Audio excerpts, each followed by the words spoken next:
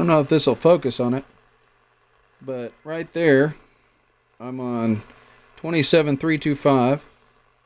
This is a President HR2600 10-meter radio. Now I can go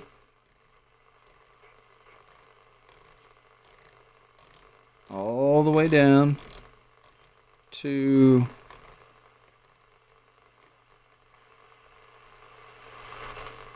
26. Actually, it was 26.0001, and it'll go all the way up to 29,700. So right now it's at 965, but I can hit. It's got some issues with it, but I can hit the meter button and change where I'm at and go right there, 29,699. That's as high as it'll go. So it'll do the entire 10-meter band, and right now it'll do 11 meters too. So it'll do CB. So I'm going to pause this, and I'm going to take the bottom cover off and show you what I did. All right. So this is the radio with the bottom cover off. This is the CPU board. It sits right in here and hooks to all of the plugs that come off of the face. This is the CPU board. This is the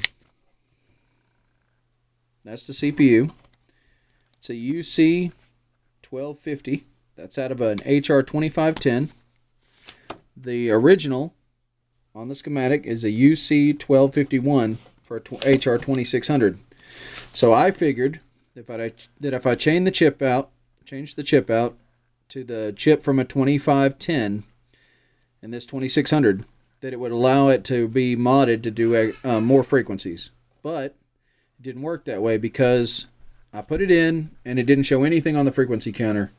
It has some differences. One is it has this crystal here and this IC and these dip switches, and this controls the tone. That's the tone control for a repeater function in the 2600, which the 2510 did not have. So what I ended up having to do, and the other thing is these plugs here, these are the plugs from the faceplate, and they're not in the right places. The pin outs pretty much shifted down one on all of this. Where that F lock is on the upper plug here, that was a ground. So all this was shifted up, and the same some things are different here. That AM wasn't there, and the CW lower sideband and upper sideband were shifted up one, and that was a ground. So what I did was I came in here and changed. I cut the traces in between this resistor bank and the socket here. This is the socket, the main socket for the screen, and I jumped all that out. And then I came over here and I jumped out this pin here, and I did this, jump these together because I can't rebuild the traces, but I can jump it together and make it work.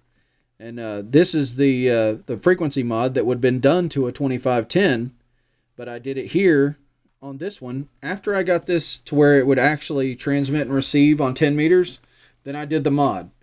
And I've still got things to iron out. Some of the buttons are not in the right place. Still have some things to figure out. But this is how you can change a 2600 to run extra frequencies just using a chip from a 2510.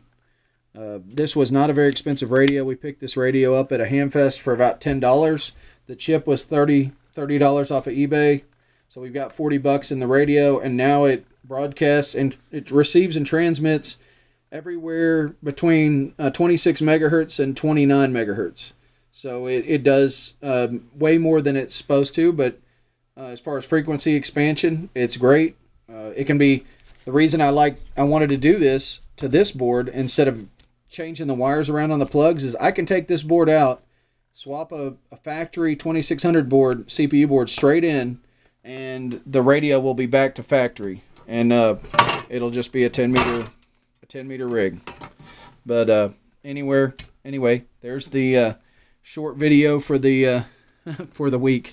I did this is the schematic for the CPU board for the 2510, and as you can see, I went through here and checked off where everything was around it and did it here, and I made a list of where what all the pins ended up on each plug, and I went through and crossed them over and checked them off, and I just did it from one end to the other, and it works.